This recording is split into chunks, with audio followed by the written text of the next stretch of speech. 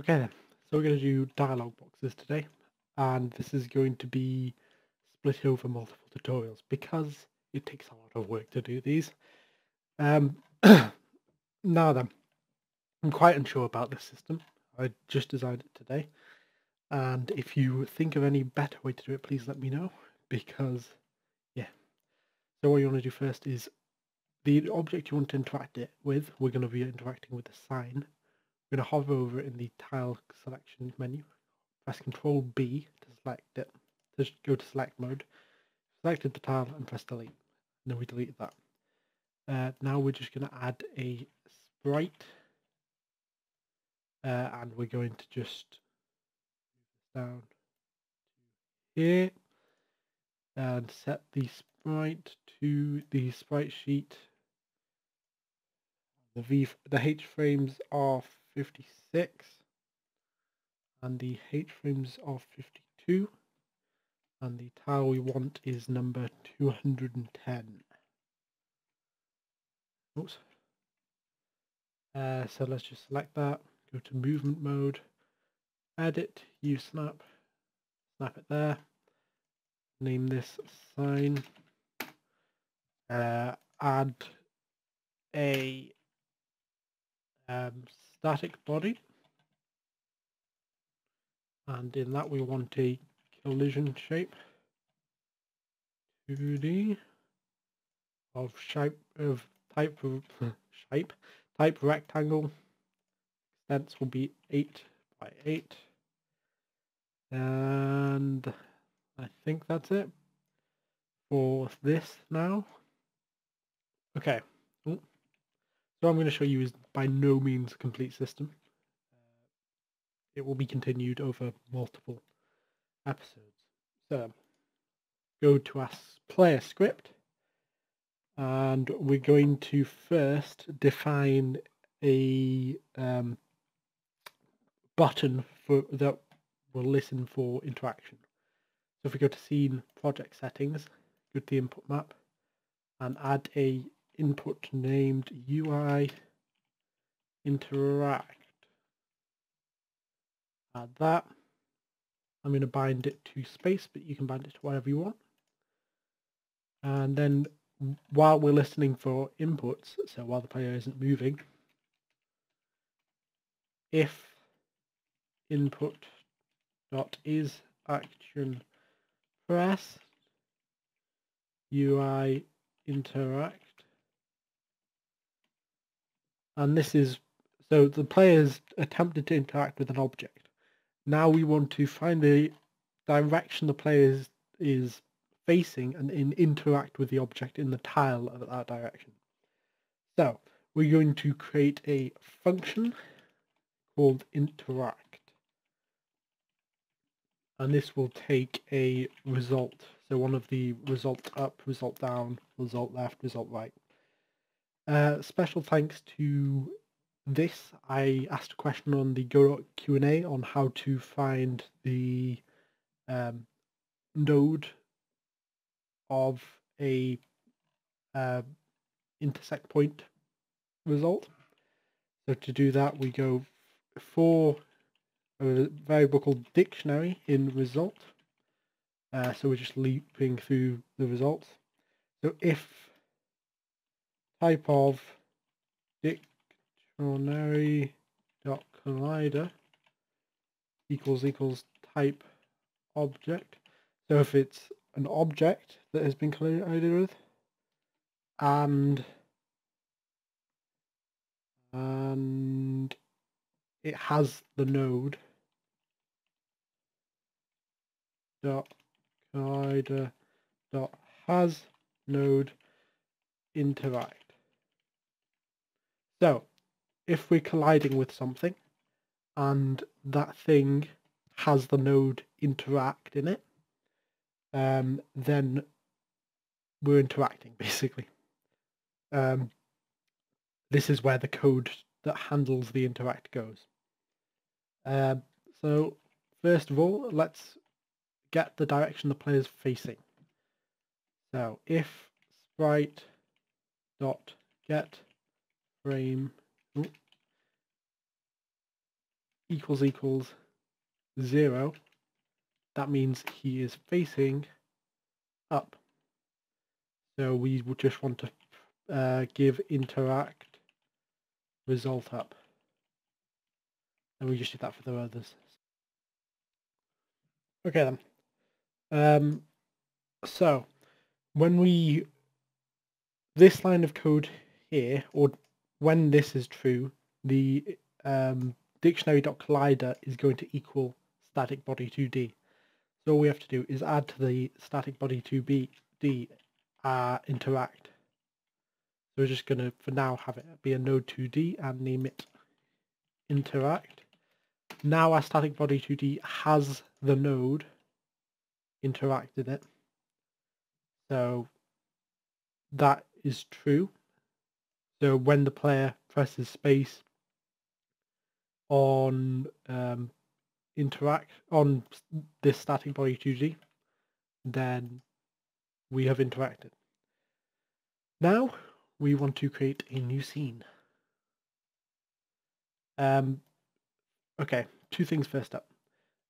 There's a sprite that I've linked called dialog.png, and this is our dialog box. Then there is a font, which I have also linked, and this is just the font we're going to be using. So, first up, we're going to be adding a patch 9 frame with the dialog sprite, and this basically just lets us, first off, remove maps and filter. A patch 9 frame basically lets us set the bounds of a repeating object. So if we made the square there, then the top would repeat, the sides would stretch, and the bottom would stretch. And the bounds for this one are going to be, give me a sec, find them, 17, 5, 17, 5. 17, 5, 17, 5. Should be right. Let's stretch it and see. Yep, there we go. So as you can see, it doesn't stretch the image, it cleanly upscales the object. Then inside it, we want to add, first off, name this dialog box, and inside it we want a rich text label. And this allows us for formatting and scrolling, which will be very useful.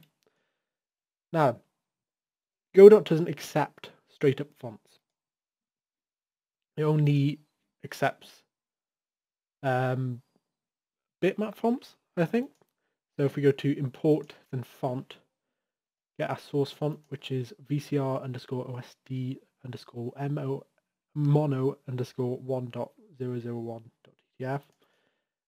Set the font size to 32, and the destination will just be font.fnt. This is the font I'm using that I've linked, and we're just going to import that. And now we have a font that we can actually use, because Godot can't use straight up fonts. So just going to put that in there. We'll have to resize it for the actual world. So for the rich text label, we are going to have first to set the font. So the normal font will just be font. Let's do this for all of them.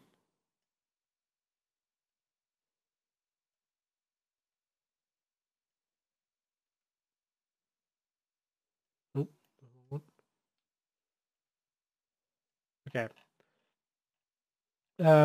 Scale. Okay, so because our camera is zoomed in, we have to zoom the font in, otherwise it'll be stretched because we're zoomed into the font.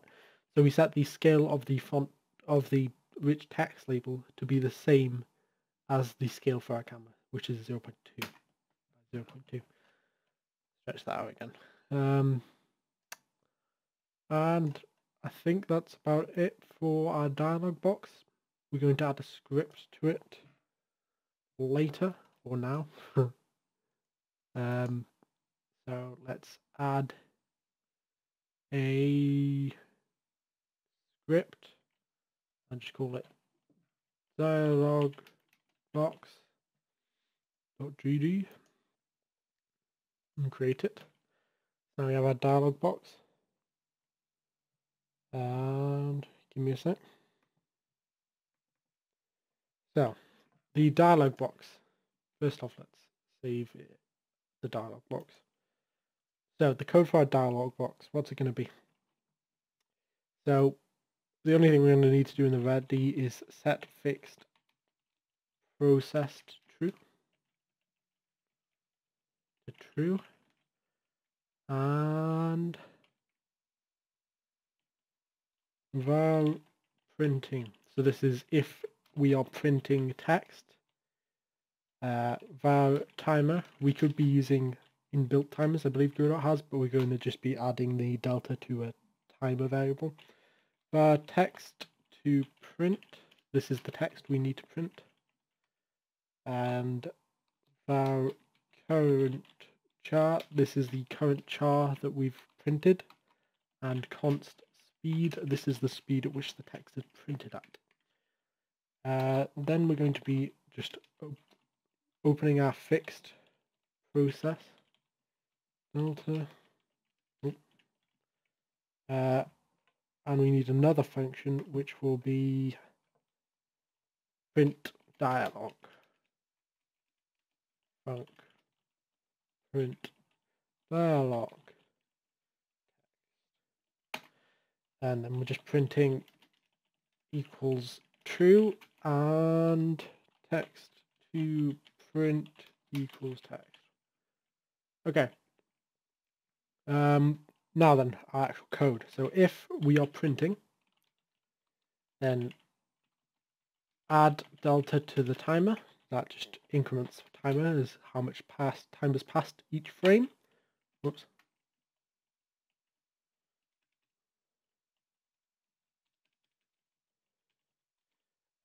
If timer is greater than speed, then timer equals 0.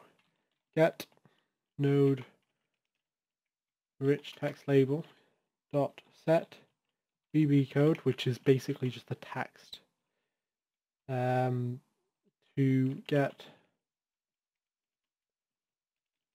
node rich text label dot get text b code plus the text to print at strings are arrays of characters, so we're just going to give it current char, and there we go for that, and then increment current char by 1.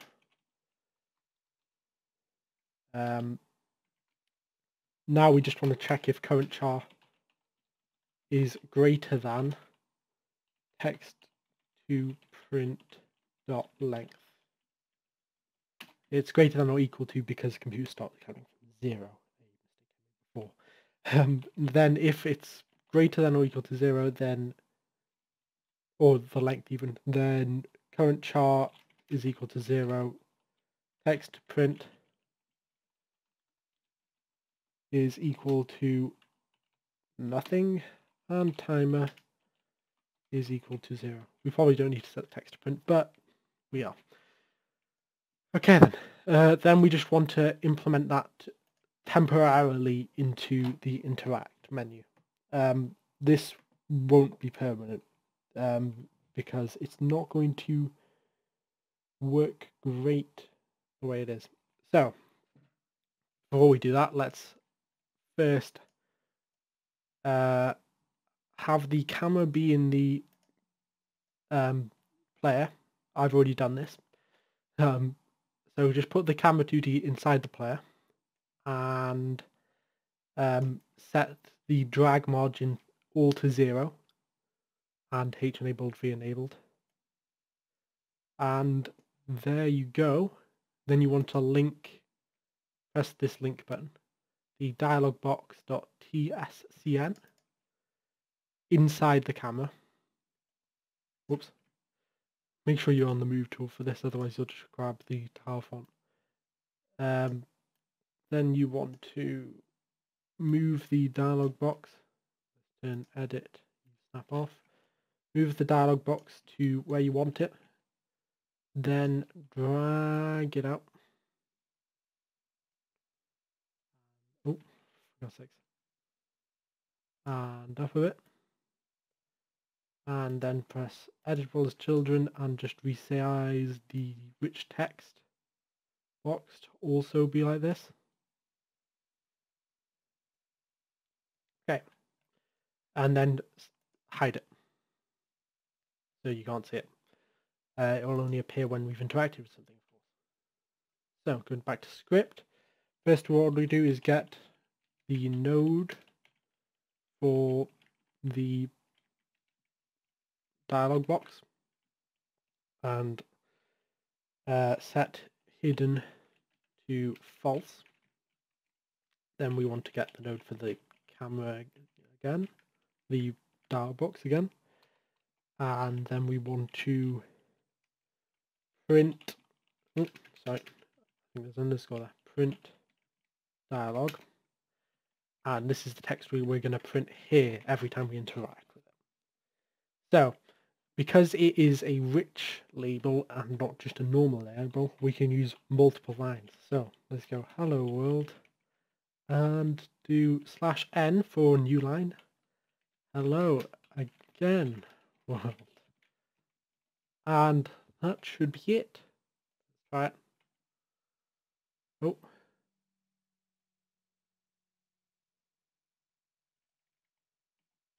I forgot to put that to dictionary and diction. Okay. So now we walk up to this sign, press space on it, and nothing happens. Okay then, found out what was wrong. First off, I had set the wrong node for this. It wants to just be camera2d /dialog box, not camera.2d/dialog box / rich text label, which I had it before. So my bad. And second thing, after current char is greater than or equal to text print.length, we want to set printing to false as well. And finally, if we go to the scene here, go to rich text label, you probably want to set the color of the text to black. I think that should work. So we walk up to the sign. Hello world. Hello again world. How good was that? And another nice thing about using a rich text label, if you do it multiple times,